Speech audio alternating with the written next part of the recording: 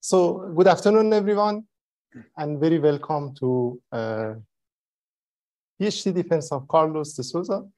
For those of you who are not today morning, Carlos has been doing his PhD here in our department under the supervision of Professor Erin Bashensky-Pulik and Professor Jengao. He submitted his thesis, the faculty approved the thesis, sent to the committee, and the PhD committee appointed our Professor Goran Nielsen from University of Bergen and Professor Mauricio Colo from University of Scotland. Professor Colo, do you hear us? Yes, I can hear you well. Perfect. And myself, Amir Nejad from the Marine Department. So Carlos today morning had a trial lecture, and I'm happy to congratulate you. The trial lecture was approved. So 50% congratulations. I keep the 50% after this presentation. At least I have 50%. Yes, 50%. So Carlos now will present his PhD thesis in 45 minutes. After the presentation, we will take 10 minutes break, and then we will start the discussion with the committee. The audience, also the audience online, can ask questions, but please inform me in that 10 minutes. So anyone has a question from the audience, please let me know in that 10 minutes. So Carlos, floor is yours. Thank you. And thank you for everyone who's here. So the title of my thesis is Structural Modeling, Coupled Dynamics, and Design of Large Floating Turbines.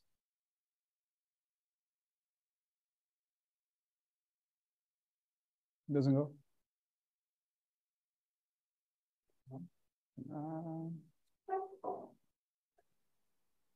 It doesn't progress. I mean, I can see the pointer, but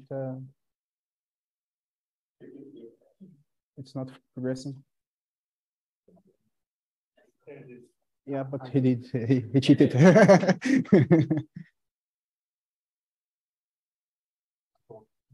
Yeah, but then I would like to use this for pointing. Yeah. Okay, thank you. Okay, so I will start with the introduction, motivation, scope, contributions. And then I'll talk a bit about the theoretical development. So modeling principles, floating wind turbines, dynamic and control, and time domain analysis. Yeah. And then I will present the publications and discuss the results and provide some final considerations. Okay, so floating wind turbines is a very quickly progressing industry. And it's progressing towards economy of scale, in the sense that people believe that by building more larger wind turbines with more power per unit, you're going to get quicker to cost effectiveness. But it's also a very multi-cross-disciplinary field of engineering. It mixes structural mechanics, aerodynamics, hydrodynamics, and control systems. And I like to think of this as actually a new field of engineering with its own dynamics, specific modeling approach and analysis techniques, and a couple of new design paradigms. Yeah. Okay. So in this thesis, I explore research gaps from different topics. But specifically, I looked into coupled dynamics of the platform, rotor, and controller. Specifically, there were some reported changes in surge and pitch neutral period under operational conditions that I looked into. And for the control system, I looked more into motion compensation strategies and how the controller affects structural integrity. And I also looked a bit into hydrostructural modeling, so modeling approach and how to distribute the loads over the platform. It was me? Okay, good. Yeah. Okay, so what I find were the most important contributions here were a better understanding of the coupled dynamics. So an explanation for this change in surge and pitch periods, and the notion that aerodynamic damping and inertia effects are frequency dependent. Yeah, also investigated how to use a practical motion compensation strategy for the controller, and how to tune the controller including this motion compensation strategy. So approach to model the platform's flexible structure and how to distribute the loads, and the consequence of having a flexible hull in the global platform dynamics. And then I used what I learned in design of large floating wind turbines, which I call large, who is bigger than 10 megawatts. So basically, we'll just discuss some modeling approaches that are specific for this next class of float-wind turbines. One of the conclusions is that using a detuning controller is inadequate even in very low stage of the design. Yeah. Okay, so starting with the modeling principles. So modeling is always a compromise between accuracy and computational efficiency. So how many degrees of freedom we're going to include, how complex and accurate this load model will be, and which couplings you're going to model. I like to think the wind turbine as 4 main components. So the platform, the floating platform, the tower, the rotor nacelle assembly, and the mooring system. We normally talk about aerohydroservoelastic model for floating wind turbines, which just means the integrated system with all the subsystems affecting the dynamics. So for aerodynamics, what matters here is the interaction between the incoming wind and the rotor, which we're going to provide us the aerodynamic torque around the shaft and the thrust. One method to calculate these loads in time domain is the blade element and momentum method. Also, the tower influencing the wind flow is important, is normally calculated with potential theory, and the drag at the tower nacelle and platform is also relevant. So when it comes to hydrodynamics, we talk about hydrostatic restoring and wave structure interaction, where potential theory is in most cases the most adequate approach here, because we are talking about large bodies, but also viscous loads can play a significant role. For the controller, for the purpose of this thesis, I specifically will speak about the blade pitch controller, which is basically the system that makes the blades to rotate around the road shaft, and also the generator torque controller, which governs how much torque the generator applies in the wind turbine. And finally, for structure modeling, we normally have a good model for the rigid body dynamics, but also it can be interesting to model parts of the structure as flexible to get the sectional loads. When this is the case, we want to make sure that the interaction between the hydrodynamic loads and the structural deformations is well taken care of. And for that, we need to distribute the loads over the whole. So Morrison's equation is a good approach for that for some cases, but a more sophisticated and accurate way is to combine potential theory with quadratic drag. Okay, now dynamics and control. So the primary goal of the control system for the floating wind turbine or for a wind turbine is to maximize power extraction and at the same time reduce the loads on the structure. It's done by adapting the operation to the incoming wind in this direction. So the most popular approach for wind turbine control for the modern wind turbine is a variable speed, variable pitch strategy, which just means that both the generator torque and the blade pitch angle are controlled according to the operational regime. So as an example, I put here the diagram for the NRAL 5 megawatt wind turbine. So when you are below Q10, we have no torque being applied by generator, and the blades will be, in most cases, at 0 degrees. Then as the wind speed starts to grow and it's bigger than 3 meters per second, the torque applied by generator starts to be driven by a quadratic law with the rotor speed, with the objective of optimizing the extracted power. The blade pitch angle could be at 0 or could be set to an optimal angle according to the incident wind speed. Above rated, the generator torque will be either set as constant or vary in order to make the power constant. But now the blade pitch angle starts to be controlled with feedback of the rotor speed error. So basically, it's common to use a proportional integral controller with feedback of the generator rotor speed error, which is basically like this. You have like the error multiplied by a constant gain and also integrated. By this, you're going to pitch the blades and change the angle of attack and regulate the torque around the rotor. But also the thrust is affected by the blade pitch angle. So, and that has consequence to structural loads at the rotor, tower, and substructure. And for the case of floating wind turbines, interaction with the global motions.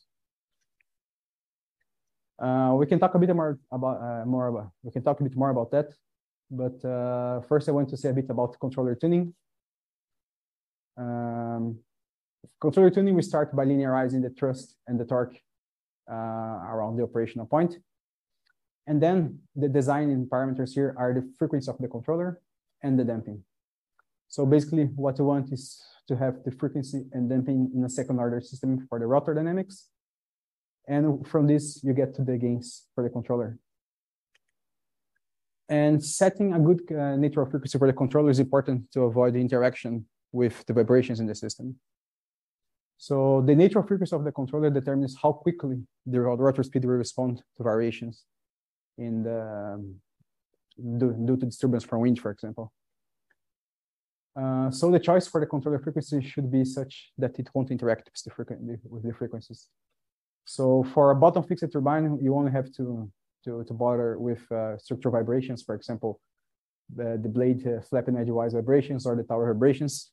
But for wind, there is also the interaction with the floating platform in which the body moves.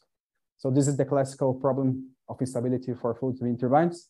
With the turbine, with the turbine pitches downwind, we have that the relative wind speed is increased.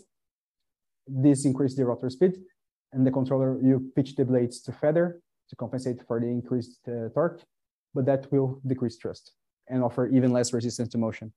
And conversely, when the turbine pitches upwind, then you have a decrease in the rotor speed, the blades pitch to stall, and the thrust is even bigger, pushing the turbine even further. So this problem is known to cause instabilities for floating wind turbines. And what people normally do as a remedy is controller detuning. So controller detuning means to adjust the gains such that the frequency of the controller is lower than the platform pitch natural frequency in a way to prevent the controller to respond to pitch motions. But that, of course, decreases the controllability to maintain the rated speed under wind disturbance. So this is an example of a bottom fixed DTU 10 megawatt wind turbine with 15 meters per second wind and 14% turbulence intensity. And the blue curve is a non-detuned controller, so a controller with a frequency that's optimal for the operation, while the red curve is a detuned controller. And you can see that it's clear how bigger are the variations in the rotor speed. That translates into more variation in thrust and also in power. For larger floating wind turbines, this they may become even a bigger problem because they tend to have longer NATO periods. So detuning here would be inadequate even at very early design stages.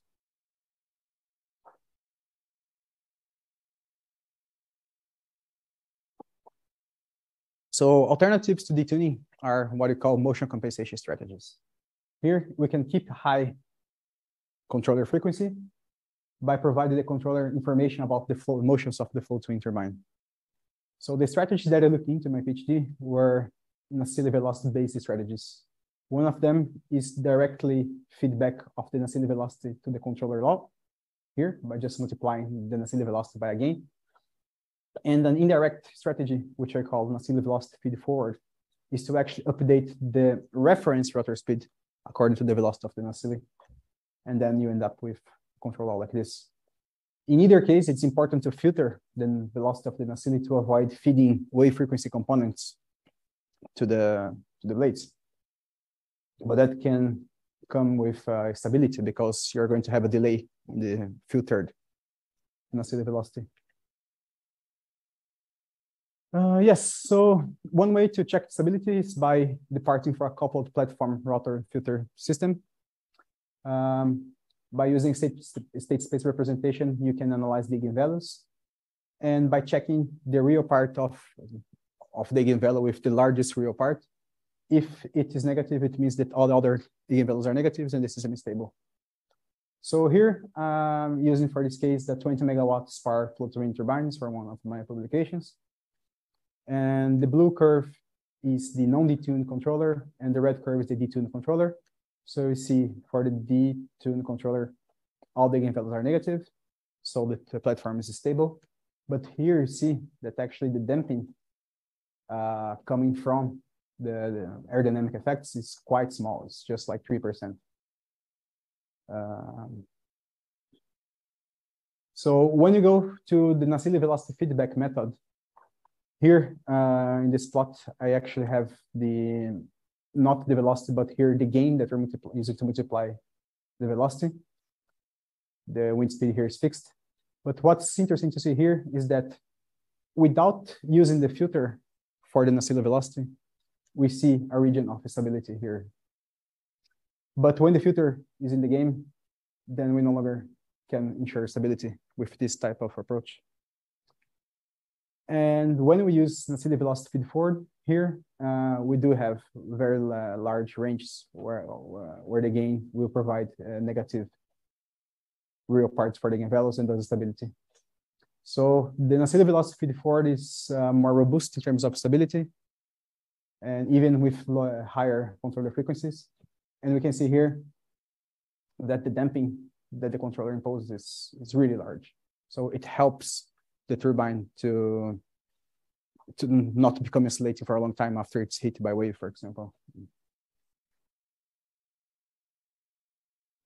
Yes. So for analysis, we start with environmental modeling. In this work, I only use linear wave theory for the waves. Sea states characterized by wave significant height and mean period, and some wave spectrum, which is realized in time domain. For wind, we normally want to consider it as a mean plus a turbulent component. The mean component is varying with the height, with the phenomenon what we call wind shear. And the turbulent component, we assume is stochastic and Gaussian. It's given by the standard deviation divided by the mean. Coherence is about spatial variations of the wind velocity through the rotor or through the wind field. And turbulence models that I used were TurbSim, which is the chimal spectrum with an exponential model for coherence, and the MAN model, which inherits coherence. Okay, coupled analysis takes place when we have subsystems interacting and affecting the global dynamics of the flow-to-wind turbine. So here we have their dynamic loads that are imposing motions, and then this will make the controller to change its operation, and that will affect the aerodynamic loads again, subject to mooring, and also the hydrodynamic loads, everything working together, and all of them talking to each other. One characteristic of flow-to-wind turbines is that we have a lot of resonant frequency ranges of interest here, and also a lot of range of excitation. So for the low frequency range, what matters here is turbulent wind, difference frequency second order wave loads, the resistance from the catenary system, and this is affecting the rigid body modes. So first order wave loads, of course, you have the waves, but also the resistance from the tendons in the TLP, and this is also affecting rigid body modes. And for frequencies below or above 0.33 hertz, then the most important source of excitation is the blade passing loads and some frequency second order wave loads. And this can excite flexible modes of the structure. Software that I used were CIMA for time domain coupled analysis, including the BEM formulation. OpenFast I used mostly for linearization of the wind turbine. And the Rosco open source controller was used in the last publication.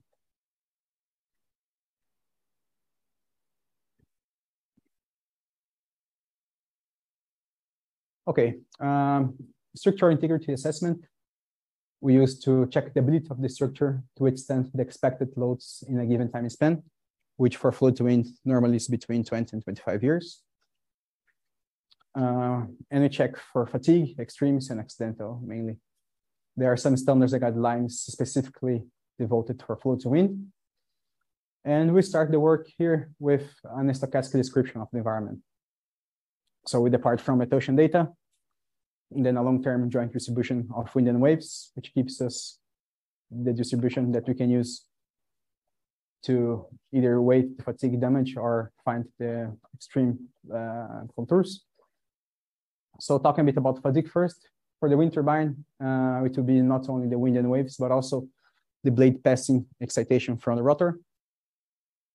Here, I basically made fatigue based on the actual stresses on tower and platform, and I adopted Palmgren's Miner's rule for together with bilinear curves for steel circular welds in marine environment. Long-term analysis is time-consuming, and I didn't, in any of the research that I did, really look into an absolute estimate of fatigue, but rather I was more worried about comparing fatigue from different platforms. So what I did was to use the most probable value of the combination of wind and waves that give the most probable value given the joint distribution. And also I assumed collinear wind and waves because that has been shown before to be in general conservative for floating wind turbines. Yes, for extremes, it's relevant for material yielding, buckling, and to assess limit motion amplitudes. And this is inferred from an extreme value distribution. So basically I have a number of time domain simulations from a short-term condition. This could be, for example, the time series of actual stresses or motion time series. Then you get the extreme from each of these distributions and fit to a distribution. It could be dumbbell. And normally choose a fractile that for this application is somewhere between 50 and 90%. So basically you're going to take the value that is given 50 or 90% of cumulative probability. Selection float case, I adopt the work from Qingyuan Li, who proposed this modified environmental culture method, which basically takes not only the 50-year wind, but also some wind conditions at the operational range of the platform and the associated 50-year wind and wave conditions. So this is equivalent to slicing the contour surface along the operational range. And the objective is to get conditions where you have more thrust from the wind turbine, which are not necessarily the most extreme ones. Okay, so then the publications. The first publication was published in Ocean Engineering. The motivation here was to understand these period variations that I mentioned before. So this was observed in model tests done by independent labs. So the first case here, we have semi-submersible test in different wind speeds. And here you see that the decay periods measured from the tests is varying together with the wind speed. The other work is also on semi-submersible. And here only one wind speed, but with different controllers. And with different controllers, they got different periods. So I started trying to reproduce the phenomenon with simulations. So I used three concepts, I spar and two semis, all of them with the same NRL 5 megawatt wind turbine and same controller. And I reproduced the time domain decay simulations over the operational range and got these results for surge and for pitch periods. So for surge, we see that the pattern of the change in period here, yeah, it changed a bit in the way that for the OC3 high wind and for the CSC, the period grows until rated wind speed and starts to decrease. While for the OC4 semi, it's the opposite. The period decreases and then starts to grow. If you see the mooring arrangement, the OC4 is the only one that has the two lines at the fore and one at the back. So that means that the culprit for the change in period for this for surge are the nonlinearities in the mooring system. So basically, when the turbine is operating, it has different mean thrusts for different mean wind speeds. So it will have different offsets, and we will oscillate around offsets where the effective stiffness of the system is different. So sometimes we like to think that the catenary system is linear for a given range, but what you can see here is that it can make a big difference. But for pitch, the story was a bit different. So basically here we had the same wind turbine, same controller, but the pitch dynamics of each concept was different. So the NATO periods of them were like this: 30 seconds for this OC3, 30, almost 26 for the OC4, and 32 for the CSC. And the range of variation in the period was quite different too. So for the C3, it was more or less, I don't know, 8.5 seconds. Here it's about 5, and here is up more than 10. So something could be related to the interaction between the platform dynamics and the controller. So I made an experiment which consisted in forcing the rotor to oscillate just by imposing harmonic motions to the nacelle under different wind speeds. And I measured the thrust calculated by Trondheim, which seemed pretty much harmonic, but with a phase with respect to the velocity. So basically, if the velocity is given by this expression, the force you can write as an amplifying factor F0 times the velocity, but with a delay. And if you work it out, you see that the force can be divided into a component proportional to the velocity of the nacelle and another proportional to the acceleration of the nacelle, which means that we have actually a damping effect and an inertia effect. So if you have this in the equation of motion, it's more clear to see how it can affect the dynamics. So in this plot here, we have this amplifying factor as a function of the wind speed and the frequency, while here we have the phase.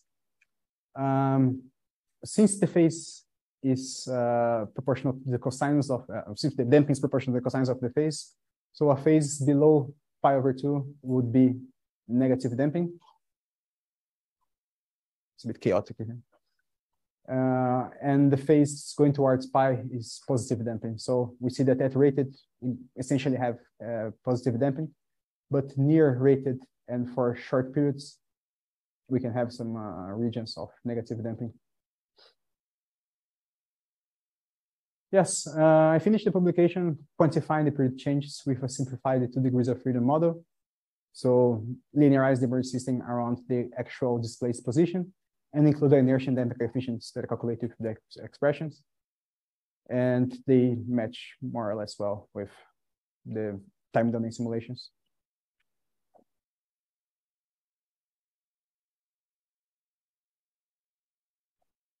Second paper was an extension of this idea, but this was, yeah, it's just a further investigation. I did this with my colleague, Eduardo.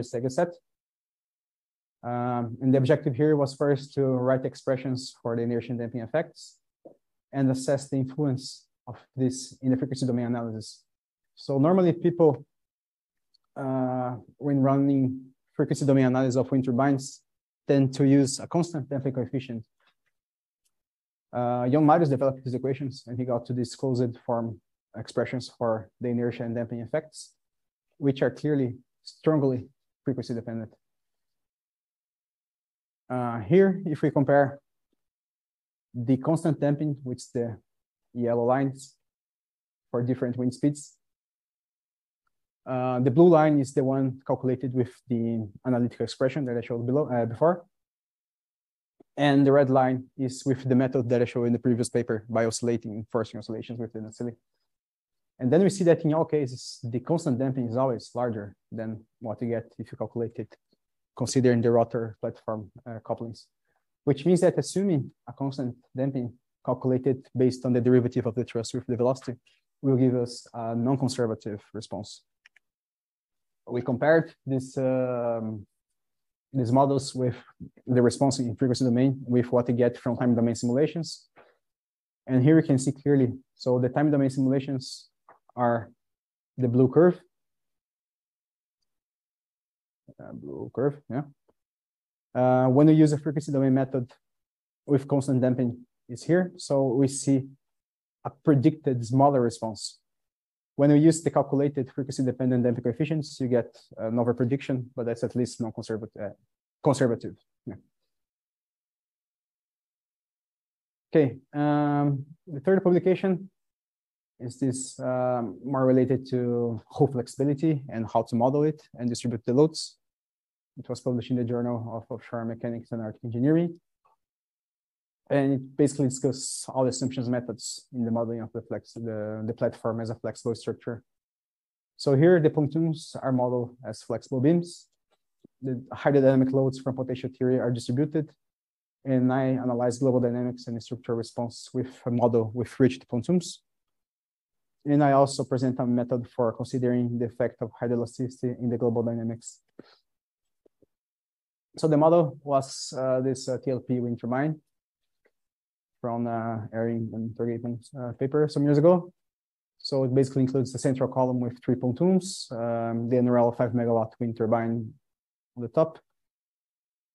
So the pontoons are more or less flexible, but the column is kept as a rigid body, since it was much stiffer than the pontoons. And diffraction loads and added mass are distributed along the pontoons. But the tower and blades are held as flexible.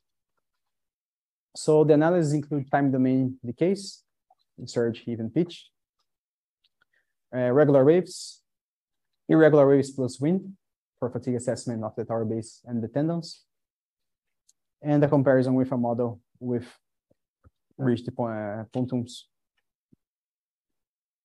So the decay analysis showed that for surge, the response compared with the rigid model is the same. But for heave, we see a small increase in the natural period for the flexible model. And the first pitch and tower bending frequency of the TLP is also increased. And you see that for the rigid, we could see 2 modes more clearly, while for the flexible mode, we see a 3rd mode.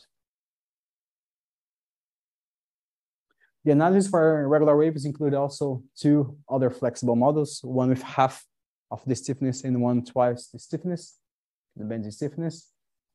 And basically, I wanted to measure not only the REOs in heave and pitch, but also the force transfer functions for the tower bending, tower base bending stress and the actual stress at the tendon. So we see that with flexible pontoons, the response is much bigger, but this doesn't seem to affect the force transfer functions at the tower base and at the tendon. Even with the flexible, the very flexible pontoon, we don't see a significant difference here in the transfer function. And for fatigue, we do see smaller fatigue for the flexible model and for the both at the tower and the tendon. But the differences are due to loads at higher than wave frequency. So if we see here in the spectrum, the wave frequency region is pretty much the same for the tower base bending frequency.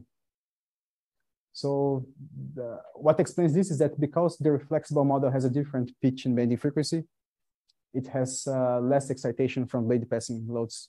So that just means that modeling the platform as a flexible structure can result in different fatigue prediction due to excitation by rotor blade passing frequencies. So the hydroelasticity study basically consisted in taking 2 additional modes related to deflection of the pontoons. So one mode would be the pontoon at the fore and the 2 others at the aft. Then implement this in Womit based on the mode shape that you get from finite elements, and get the coefficients from generalized analysis in Womit. So I found that the coefficients, they are a few orders of magnitude below the rigid body ones. And as expected, it doesn't really matter for the response of the platform.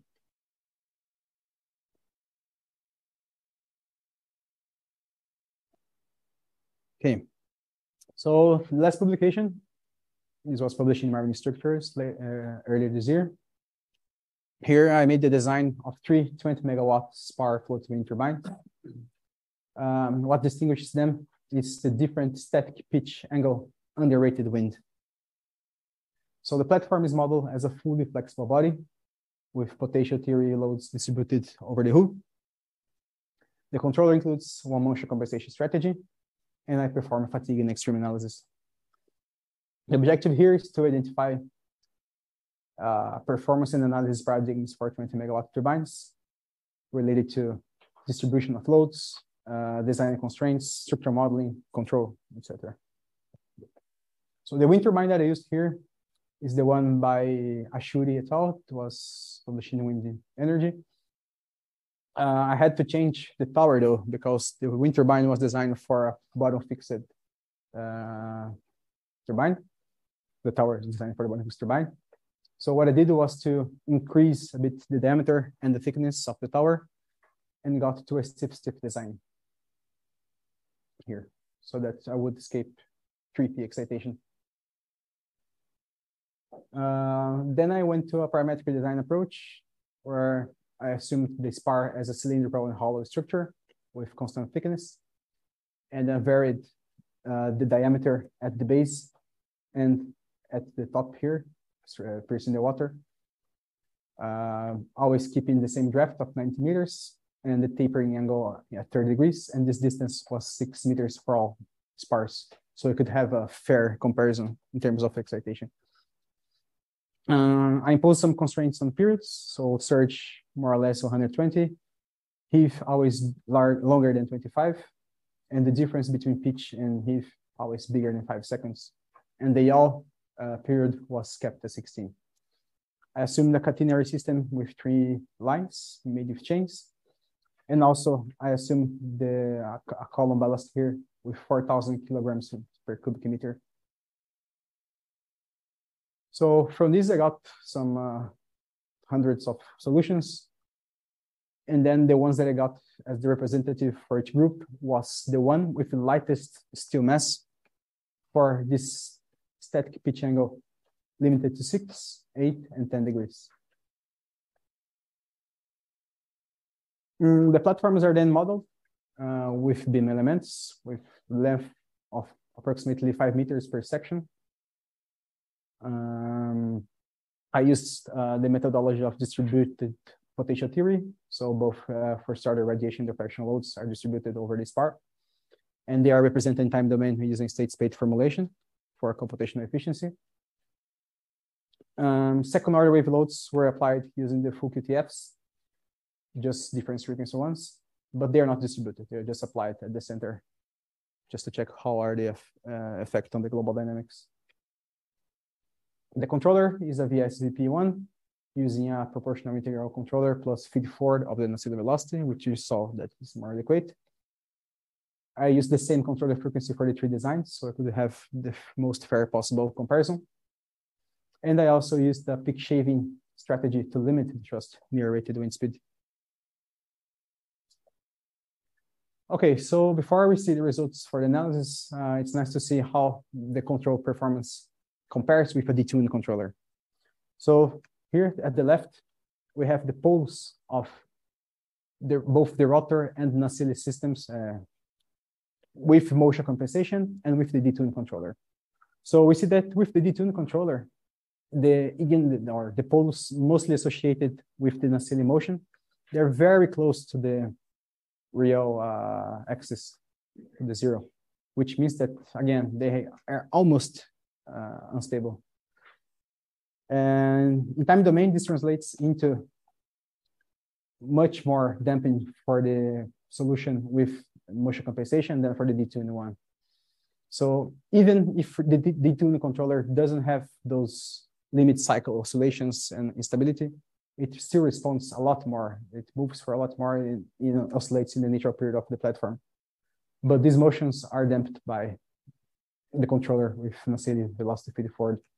This translates into much better power quality and much less excitation at the tower base for the solution with motion compensation. For the fatigue analysis, the results show that when you have larger pitch restoring, which means smaller pitch angle at rated, you have decreased damage at the platform, but increased at the tower. And that I found to be because inertial loads associated with wave frequency motions of the platform are more important for the tower. But for the platform, it's the low frequency motions that are governing. Here, including the QTF or removing from the results didn't really matter in terms of fatigue, either for the platform or for the tower. The difference is smaller than 1% for both cases.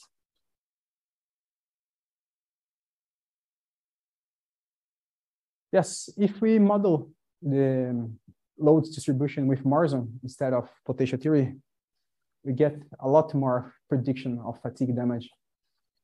And for this platform, at least, this is not caused by bigger excitation at the wave frequency range, but at higher frequency range, that's basically because the Morrison's model, it amplifies the low end of the spectrum and end up exciting the first tower mode of the platform, giving more fatigue. So for the extreme analysis, so we have larger theta associated with larger extremes. And the extremes could be either associated with the rated wind speed or with the 50-year wind speed. So which means, again, it's not the most extreme condition that will give the extreme load. Neglecting the QTF resulted in up to 1% difference for the platform, but 4% for the tower. So it's not so small. Yes, in order to check the relative contribution of inertia, gravity, and thrust forces, so I made this reconstruction of the bending moments at a given point of the tower. So basically what I do here is to get the inertial part, just multiplying the mass over this point by the acceleration of the structural nodes. The gravitational part is doing by multiplying the weight of or the mass of these parts by the time varying force due to gravity. And the thrust is just the thrust times the distance. And here you see that if we compare SPAR 6 and SPAR 10, so two of the designs, we see that the biggest difference is due to gravitational effects. Gravitational effects associated with the weight of the very heavy rotor at the top. Okay. So I think one of the most important conclusions here is that when it comes to the coupled rotor control and platform dynamics, we can have the thrust playing inertia and damping effects, which depend on the wind velocity, but also on the motion frequency. So the detune controller can be stable, but it will not help a lot in damping the motions. And it still can provide negative damping surge. So that can be important for mooring design. Using a constant damping in a frequency domain model is a non-conservative approach. And the mooring stiffness surge is significantly affected by typical offsets caused by the thrust. When it comes to platform flexibility, we see no negligible consequence to the tower bending frequency. And it's recommended to use distributed potential theory instead of using Morrison. For the controller, the detune controller is now inadequate for the next class of float wind turbines. It has been very widely used in academic research until now, but that can be very deceptive. And at the same time, the nacelle velocity feed forward is a very effective and relatively simple strategy to be included in the models. Thank you very much.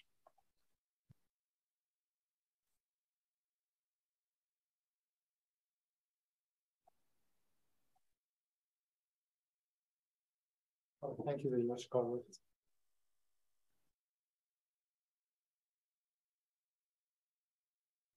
Yes, something appearing.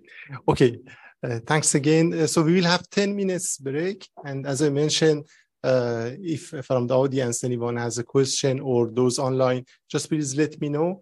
So should be coffee and biscuit outside. Those who are online, you take the coffee, we will eat biscuit instead of you. See you in 10 minutes.